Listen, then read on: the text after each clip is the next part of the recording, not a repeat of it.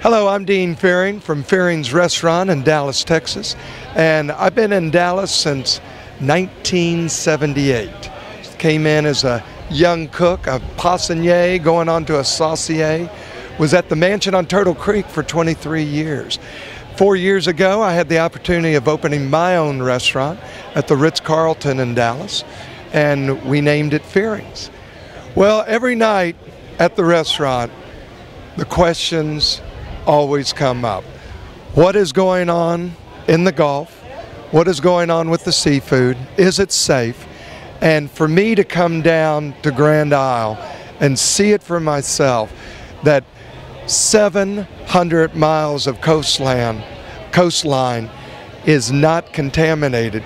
Because when you're landlocked and listening to major news, you're going to think that this whole area is filled with oil, that everything has been washed up, that there isn't anything going on, but yet there is a lot going on. And I'm going to be able to go back to Dallas and preach the gospel on what is happening down here in a good way.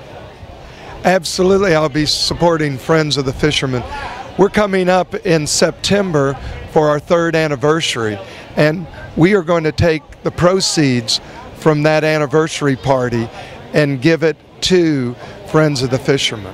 And I'm going to be working with Harlan very closely on representing Louisiana Seafood that night in various courses. So yes, I'm going to be very touched and helping with Friends of the Fisherman because it is very important.